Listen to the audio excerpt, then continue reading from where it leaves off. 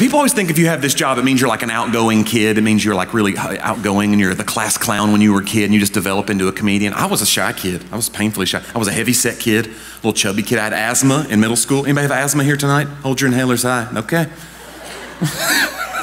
Didn't know we were clapping for asthma, but that's fine.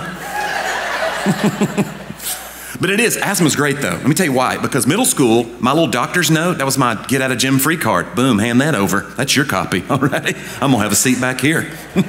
Oh, we're climbing the big rope today. I don't think so. No, I will not be getting friction burns on my crotch. I'm gonna have a seat. Wheeze to myself. That was middle school. Then high school came. That high school PE teacher wasn't having it. What is this, asthma? I can cure asthma. I said, you can what? His cure for asthma, y'all, he made me run what's called suicides. You guys know what that is?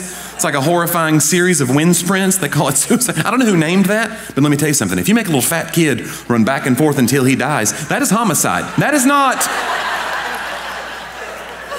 They will prosecute you, pretty sure. Middle school's no good, man, especially as a boy. You know, girls have it rough because, you know, you're always afraid of getting picked on by other girls and people tell rumors about you. Boys have it rough too, and here's why. Because you don't know anything about anything, but you have to pretend that you're a big man and you know everything. Like when it comes to things about your body or sex or anything, we don't know anything. We're hoping that one kid in health class will ask the question that we want to know the answer to, right? These are health class heroes. That's what they are. They fall on the grenade for the whole class. So you can be like, what an idiot, he didn't know. Alrighty, check. Good to know. For me, it was Chad Prophet. I'll never forget it. 6th grade, we're in anatomy class. We're in health class, going over the anatomy chart. Mr. Trawick, he's got his little pointer out, my teacher. He gets to the ovaries, you know, and Chad Prophet sheepishly raises his hand and he says, Mr. Trawick, where are my ovaries?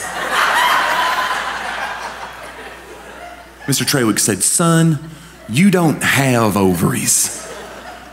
And a lot of us laughed, but some of us were like,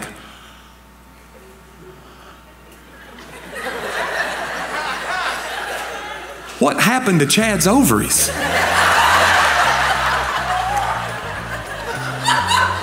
How does Mr. Trawick know about it?